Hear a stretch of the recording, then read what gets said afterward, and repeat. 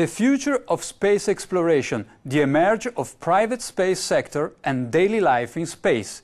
These are among the topics we discussed today with two special guests from International Space Station, Terry Virts, the current ISS commander, and Samantha Cristoforetti, the first Italian female astronaut in space.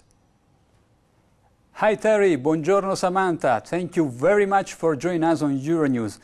I would like to start by asking how you feel about the other three crew members returning to Earth. As the next crew will arrive at the end of March, do you feel a bit lonely up there in space? You know, it was sad seeing those guys leave. We were together for 4 months. They're very good friends, and we really enjoyed our time together. So it was sad seeing them leave.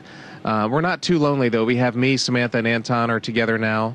And this is an interesting 2-week time where we'll have the space station ourselves before our next crew arrives.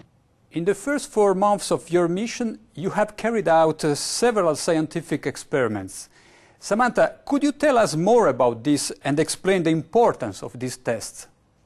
The space station is an outstanding laboratory that allows us to do research in this very special condition, which is microgravity or weightlessness, which is very intriguing in many scientific fields because by doing scientific observations in microgravity, you can observe and measure and quantify phenomena that otherwise you would not be able, maybe not even to notice, and certainly not to study in detail in the presence of the effects of gravity on Earth. I've done a lot of things in the last few months. I can mention the few things that I have been working on recently and I will be working on soon, which are two European Space Agency experiments, airway monitoring and triple looks. And both of them actually have been a little bit troublesome.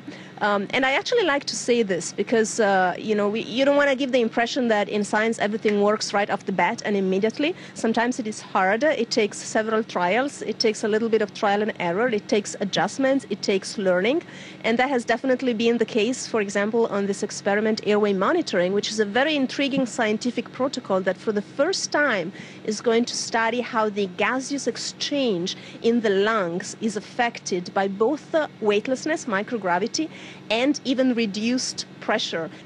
And then one which is going to come up is triple looks, which is another intriguing scientific protocol which is aimed at studying the effect of weightlessness on the immune system, on the behavior of some specific immune cells that are involved whenever our body fights disease. Terry, another goal of this mission was to prepare the station for the arrival of future private spaceships. For NASA, it will mean once again having direct access to space. How important will it be having a partnership with private companies for space exploration? Well, it's been a big part of our mission so far, both doing spacewalks and doing work inside to get ready for the future vehicles that will be coming to the space station. And it's very important for NASA. Our way forward, the way that we're going to launch astronauts from Florida once again to the space station is going to be on both a Boeing capsule and a SpaceX capsule, starting sometime in the next probably 2 years, and we're really looking forward to that. It's an important part of the space station program. It's an important logistical thing that needs to be solved in order to get people to the station and back, so it's very important. And what comes after the International Space Station once its mission is over? How do we ensure the presence of humans in space? Well, that's a great question. The plan that NASA has is to build a rocket called SLS, which is a heavy lift rocket. It's something that is much bigger than what we have today, and it will be able to launch the Orion capsule with humans on board, as well as landers or other components to destinations beyond Earth orbit. Right now, we only can fly in Earth orbit. That's the farthest that we can go. And this new system that we're building is going to allow us to go beyond and hopefully take humans into the solar system to explore. So the moon, Mars, asteroids, there's a lot of destinations that we could go to, and we're building these building block components in order to allow us to do that eventually. Samantha, according to a recent survey based on research on internet, you are the most popular Italian woman in the world, ahead Monica Bellucci and Laura Pausini. Does it mean that science may be more attractive than showbiz?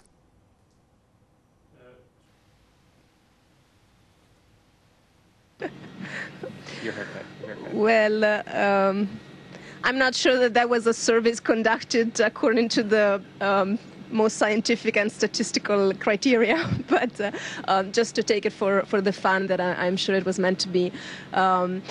I'm certainly happy that a person like me, who is really nobody as a person, but has the privilege of being the representative of something really special, which is you know, the space station program, having this incredible technological, scientific achievement, which is really a testament of what humanity can achieve when we decide to work together and put together our best minds all over the world to do something which is really amazing.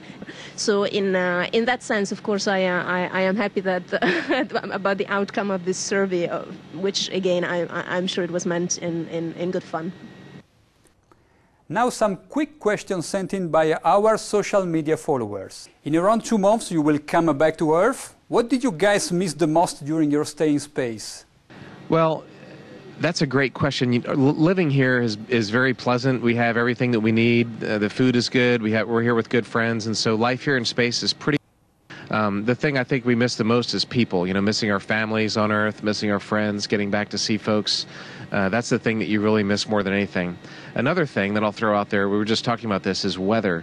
We don't have weather here, and we were just talking about rain and snow and what it's like to have on Earth. So that is something that I miss, and I'm looking forward to experiencing a little bit of weather. Hopefully a lot of sun and warmth, but you know, other rain and snow and that kind of stuff is something that we don't get here.